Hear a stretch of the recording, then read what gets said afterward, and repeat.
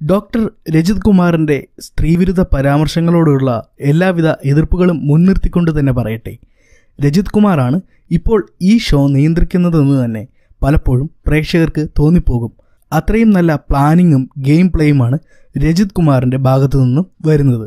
നിരവധി വിമർശകരെ പോലും അദ്ദേഹം ഇപ്പോൾ ആരാധകരാക്കി മാറ്റിക്കളഞ്ഞു. ഇപ്പോൾ അദ്ദേഹത്തെക്കുറിച്ച് ഒരു വിദ്യാർത്ഥി എഴുതിയ കുറിപ്പാണ് വൈറലാവുന്നത്. അതെന്താണെന്ന് നമുക്ക് നോക്കാം. ഹായ് ഫ്രണ്ട്സ്, എൻ്റെ പേര് ജിജിൻ KS. ഞാൻ ആറ്റിങ്ങിൽ നിന്ന് വരുന്നു. എനിക്ക് ഈ ഗ്രൂപ്പിലെ രീതികളൊന്നും അറിയില്ല. ഞാൻ ഇവിടെ പുതിയതാണ്. ഇപ്പോൾ ഞാൻ ഇങ്ങനെ ഒരു പോസ്റ്റ് ഇടാൻ കാരണവുമുണ്ട്.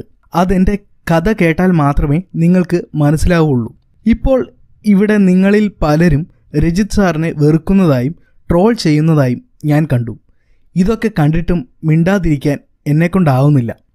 മാധ്യമങ്ങളും സോഷ്യൽ മീഡിയയും വളച്ചൊടിച്ച ഒരു രജിത് കുമാർ സാറിനെ മാത്രമേ നിങ്ങൾക്ക് അറിയാൻ വഴിയുള്ളൂ.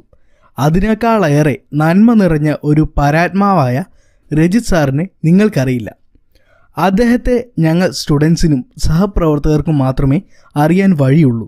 ഒരു നയാ പൈസ പോലും വാങ്ങാതെ ആയിരക്കണക്കിന് പിള്ളേർക്ക് ട്യൂഷൻ എടുത്തും അവർക്ക് പഠിക്കാൻ ബുക്ക് വാങ്ങി നൽകിയും സാമ്പത്തിക സഹായം നൽകിയും ആൺപെൺ വ്യത്യാസമില്ലാതെ വളർത്തിയെടുക്കുന്ന ഒരു രജിത് സാറിനെ നിങ്ങൾക്കാർക്കും അറിയില്ല.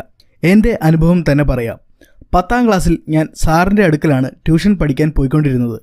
എന്നോട് വളരെ സ്നേഹമായിരുന്ന സാറാണ് എന്നെ പഠിക്കാൻ പ്രോത്സാഹിപ്പിച്ചതും എനിക്ക് ബുക്കും ജോമെട്രി ബോക്സും ബാഗും യൂണിഫോമും വരെ വാങ്ങിത്തന്നതും. 10ാം ക്ലാസ്സിൽ എനിക്ക് ഫുൾ A1 കിട്ടിയപ്പോഴും ഞാൻ സാറിനെ മറന്നില്ല. 12 വരെ ഞാൻ സാറിൻ്റെ കീഴിൽ പഠിച്ചു. ഞാൻ മാത്രമല്ല 35 പേരടങ്ങുന്ന പിള്ളേർക്ക് സാർ ഇപ്പോഴും എല്ലാ കൊല്ലവും ഫ്രീ ആയി ക്ലാസ് എടുക്കുന്നുണ്ട്, സകല ചിലവും വഹിച്ചുകൊണ്ട്. 12ാം ക്ലാസ്സിലെ ഉയർന്ന മാർക്ക് വാങ്ങി പാസ്സായ ഞാൻ ആറ്റിങ്ങൽ ജില്ലയിലെ ടോപ്പറായിരുന്നു. പക്ഷേ അക്കൊല്ലം എനിക്ക് എൻട്രൻസ് കിട്ടിയില്ല. എൻട്രൻസിന് വേണ്ടി കാശില്ലാതിരുന്ന എൻ്റെ കയ്യിൽ സാറിൻ്റെ പോക്കറ്റിൽ നിന്ന് ക്യാഷ് എടുത്ത് തന്ന് എൻ്റെ പൊന്നു സാറാണ് പഠിപ്പിച്ചത്. ഇന്ന് ഞാൻ തിരുവനന്തപുരത്തെ ഒരു സ്വകാര്യ മെഡിക്കൽ കോളേജിൽ MBBSന് പഠിക്കുന്നു. എല്ലാത്തിനും കാരണം ദൈവതുല്യനായ എൻ്റെ സാറാണ്. സാർ പാവമാണ്. നിങ്ങളാരും പുള്ളിയെ വെറുക്കരുത്. ഇപ്പോഴെങ്കിലും എൻ്റെ സാറിന് വേണ്ടി ഞാനിത് പറഞ്ഞില്ലെങ്കിൽ ദൈവം എന്നോട് പൊറുക്കില്ല. ഈ ബിഗ് ബോസിൽ നിന്ന് കിട്ടുന്ന പണം കൊണ്ട് സാറിന് ഇനിയും നല്ല കാര്യങ്ങൾ ചെയ്യാൻ സാധിക്കട്ടെ എന്ന് ഞാൻ ഈശ്വരനോട് പ്രാർത്ഥിക്കുന്നു. All the best my dear sir. ഇങ്ങനെയാണ് ഇദ്ദേഹം കുറിച്ചിരിക്കുന്നത്. ഏതായാലും ഈ പോസ്റ്റാണ് ഇപ്പോൾ സോഷ്യൽ മീഡിയയിൽ വൈറലായിക്കൊണ്ടിരിക്കുന്നത്.